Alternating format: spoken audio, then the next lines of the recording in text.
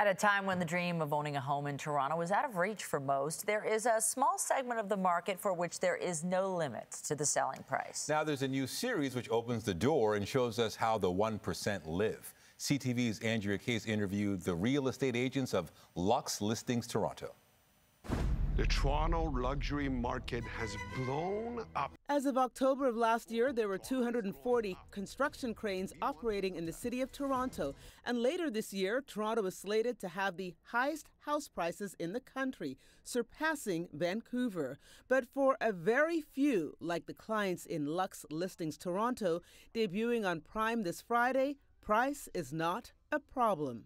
I think Toronto has a lot to offer to the world, and the world hasn't seen the high end. Meet the real estate agents of the super rich, Peter and Paige Torkan, veteran realtors originally from Iran. Peter arrived first, and knowing Paige was his match, he proposed over the phone. That was 30 years ago. A lot of people ask me that question, that isn't it hard working with your husband? I think it all goes back to how healthy your relationship is from the core.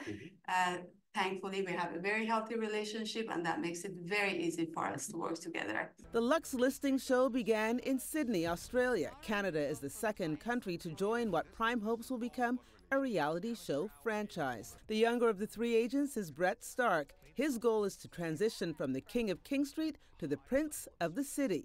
The Carleton University grad started his real estate career in Ottawa. The type of clientele I was going after was called a Henry. High earner, not rich yet. And Henrys are great, but they pay in 3 to 5 to 10 years. We wanted to get stuff done now. So we decided to shift our marketing towards that luxury market, and we entered it, and we've started having a lot of success with it as well.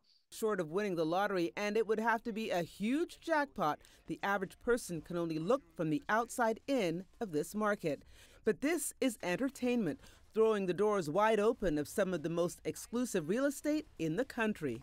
Is more about the warmth of the house, the character of the house, the love that family had inside that house. Regardless of the price, that is something we can all aspire to have when we have a place to call home. Tell me Toronto's the best city in the world. Andrea Case, CTV News.